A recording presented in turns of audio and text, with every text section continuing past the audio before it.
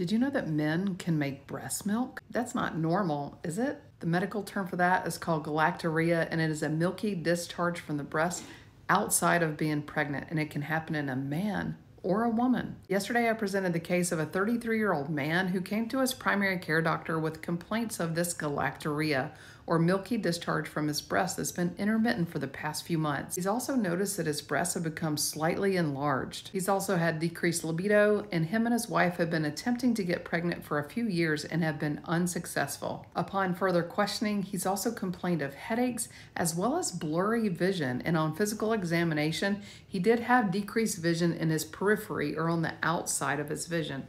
So what could this possibly be? This is a pretty classic story of a diagnosis of what's called a prolactinoma, or a benign tumor of the pituitary gland. And his primary care doctor astutely ordered this MRI scan, and you can see the pituitary tumor right here. Pituitary gland is a small pea-sized structure in the base of your brain that secretes hormones. These hormones are actually made in the hypothalamus of our brain, but are stored and released from our pituitary. There are two parts to your pituitary gland called the anterior pituitary and the posterior pituitary. The anterior pituitary secretes several different hormones, and one of them is prolactin. A prolactinoma is the most common type of pituitary tumor, with over 40% of tumors being this type. They most commonly happen in people under 40 years old and are more common in women than men. In women, the most common symptoms are missed periods, infertility, galactorrhea, as well as decreased sexual libido. In men, the symptoms are decreased testosterone levels, leading to a decrease in sexual drive,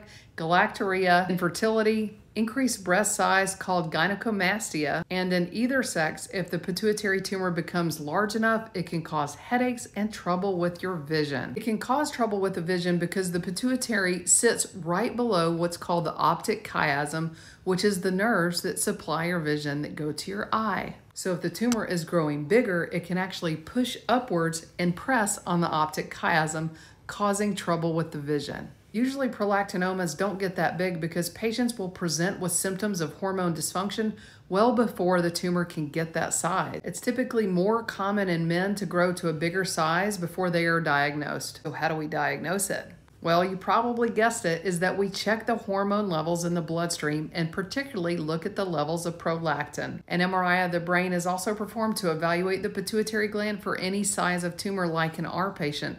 And in many cases of prolactinoma, they can even be what's called a microadenoma, or a very teeny tiny tumor. Sometimes it even looks normal on an MRI, so we diagnose it with the blood test only. Okay, so now we've made this diagnosis with this huge tumor pushing on his optic nerve, so we need to go in there and cut it out, right? Actually, believe it or not, in most cases, we can treat prolactinomas with medication. There's two different types of dopamine agonists that we can use to treat these tumors. One is called bromocriptine, and the other one is called cabergoline. These medications decrease the level of prolactin that is made and can make these tumors shrink without surgery. Cabergoline is actually the first choice because it typically works better than bromocriptine and has less side effects. Although it's really rare, sometimes we do have to perform surgery to remove these types of tumors. These surgeries are actually performed through the nose. You can get to the brain through the nose. Neurosurgeon can place special instruments through the nasal cavity to drill into the sphenoid sinus to access the pituitary gland. And through the use of cameras and microscopes,